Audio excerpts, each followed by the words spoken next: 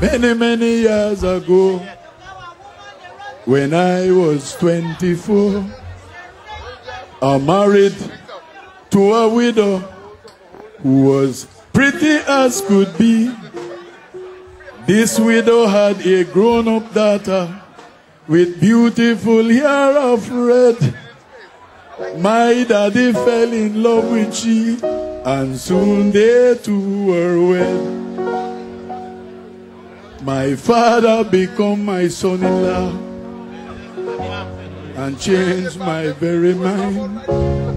No, my sister was my mother because she was my father's wife.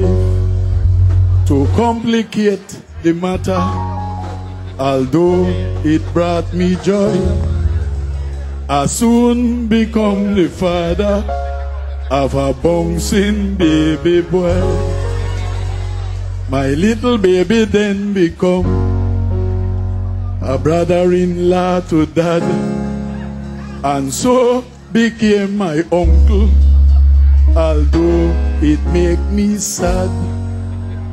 Well, if he is my uncle, then he is also the brother of the widow grown-up daughter, who of course was my stepmother.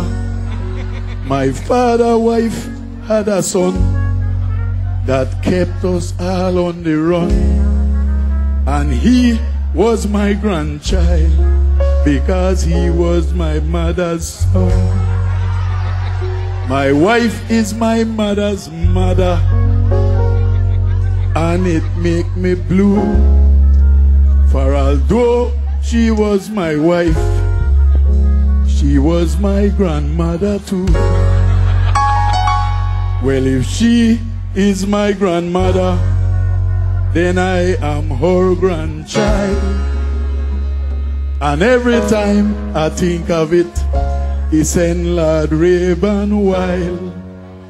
Now I have just become the strangest case you have seen. As the husband of my grandmother, I am my own grandpa. He may be sounding funny, but it's true.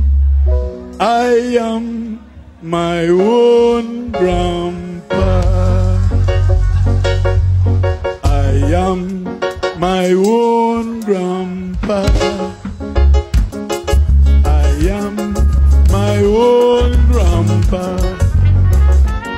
He may be sounding funny, it's true. I am my own grandpa. Feel you, grandpa. Da feel me, grandpa. Feel me, grandpa. Da feel you, grandpa. I man, grandpa. Da feel me, grandpa. Feel you, grandpa. Da feel me, grandpa.